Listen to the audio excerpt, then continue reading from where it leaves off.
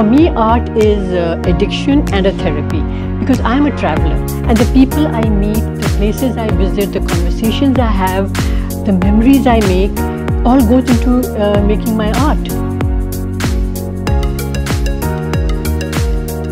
My favorite painting is this one because it has a tinge of regret. In Dubai, I used to go to a tea stall and for my tea, and I would often see this Arab in near his Hummer.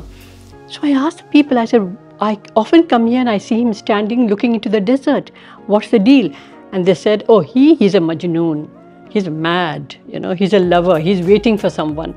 And my regret is, why didn't I go to him and ask him, what is your story? Because after all, we all have a story, don't we?